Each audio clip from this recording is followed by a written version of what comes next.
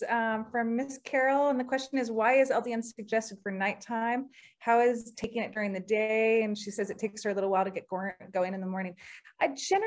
We have folks, we recommend taking LDN in the evening because that's when our natural endorphin production is going to be most active. And that's what the system we're trying to target.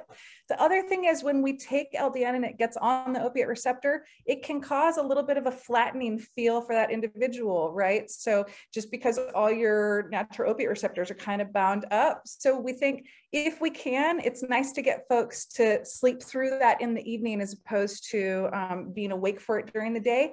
But I totally have folks that feel better taking their LDN first thing in the morning. So I think it's very individual. And I think it's something that's very safe and easy to kind of tinker with. Just try it and see how you do with it.